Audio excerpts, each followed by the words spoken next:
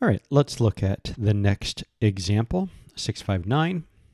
Let's copy down the parameterization that's given to us of this surface S.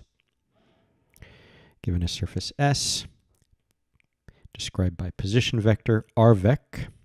It's going to be a surface, so I'll need two parameters. Default is u and v.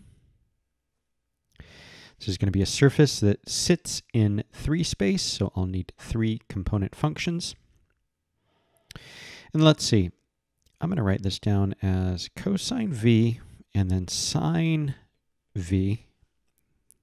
Let me clean up my v there. Sine v. Just to highlight the similarity of the cylinder that we saw in the previous video. Now, each x and y component function is actually a product. And then we have sitting in front a u and then a u again. Let me go ahead and put a highlight like what we did before. Let's go orange for v. And then come up here and let's now look at the restriction on v, and it goes from 0 to 2 pi. And as I highlighted, this was similar, or as seen before in the cylinder, that it makes sense, hopefully to you, that the restriction is a natural full revolution from 0 to 2 pi. And then if you recall, in polar coordinates, x equals r cosine theta. Here in this example, v is acting like theta. Then once again, x equals r cosine theta. The u is acting like r, the radius. So as we've been taking the class, I've stressed strenuously, vector valued rvec and scalar valued r, it helps tremendously to be able to distinguish the two. So the comment that I just made is that u is acting like the radius r. All right, let's put a nice yellow highlight on the u quantity. And then let's go over here and note that the restriction on the u parameter is all what can u not be? U cannot be negative, but it can be 0. So all non-negative u's, or all non-negative values. And then let's take a look at what the z coordinate's doing, and it's just taking the radius, u, and then squaring it. Okay, so if you pick a value for u, then you're picking a size of a circle. So think about a circle of that size. Then draw it by allowing the v to vary from 0 to 2 pi. Now you have a circle, and then you have picked a u quantity. So whatever the height is, since height only depends on u, let me bring in a nice yellow highlight here. The height, the z coordinate, only depends on u, or in other words, the radius. Whatever you pick for the radius, the height will be fixed. And then for the height, they're using the radius squared. So think of that as z equals r squared. And then if you were to draw that in the RZ plane, you'd get a parabola. But now take any of these points, and that's a point for v fixed, and allow it to vary from 0 to 2 pi, and then you would produce a circle. So this is a paraboloid. So open up the book and take a look at the picture to verify that. All right, here's another common surface, a sphere. So let's take a look at the picture. In the picture, we can see familiar coordinates, rectangular, x, y, z. We can say spherical, rho. In spherical coordinates, theta appears, but theta also appears in cylindrical coordinates. Now, since we want to talk about the picture, it is a sphere. And when you read the book, it'll tell you that the radius is rho. And as you're reading through the book for that particular section, they are referring to rho not as a variable, but rho as a fixed quantity. So it's a little bit annoying the way they did that, but you need to be aware of that. And it should be obvious that once you pick your ball, your sphere, that it's going to be of some fixed radius. So in this case, rho is fixed. The reason why they use the variable rho is because everything that they say applies for any value that you pick for rho. But once you've picked a value, then rho is fixed. So rho naught would have been better notation. All right. Okay. So radius rho is a nice equation, which in spherical coordinates, that is all that you need to say and to describe this sphere. And then you can go back and you can think of how rho squared is x squared plus y squared plus z squared.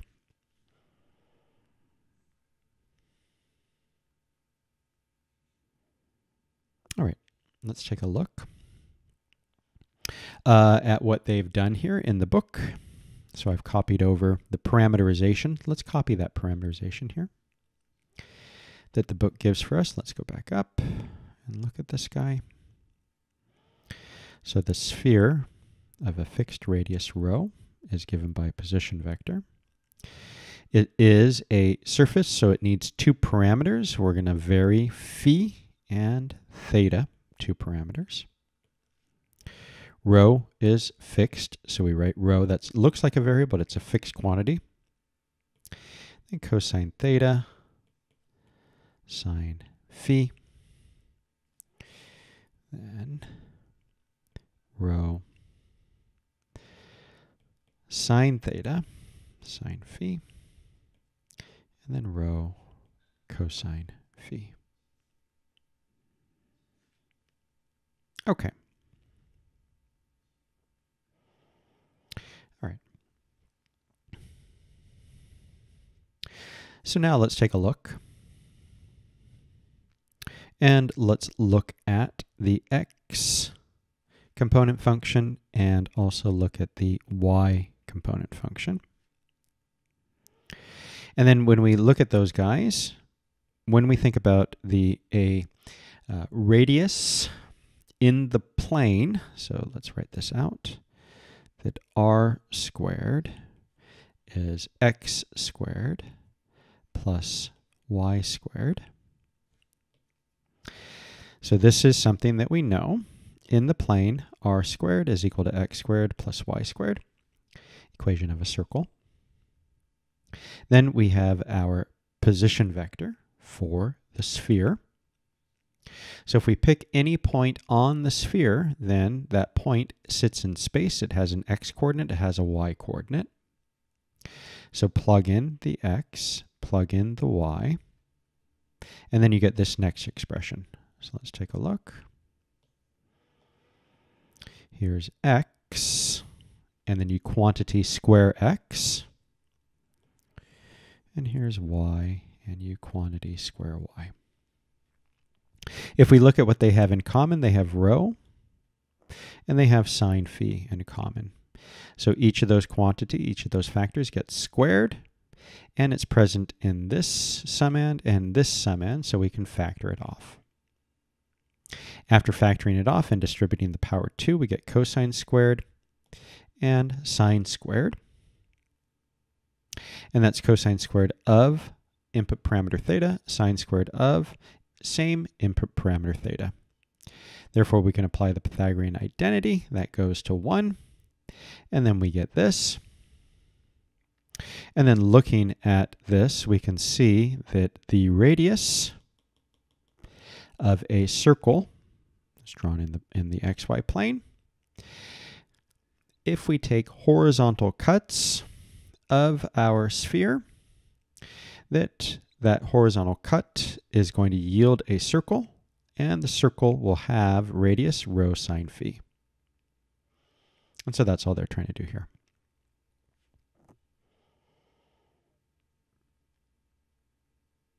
All right, nice.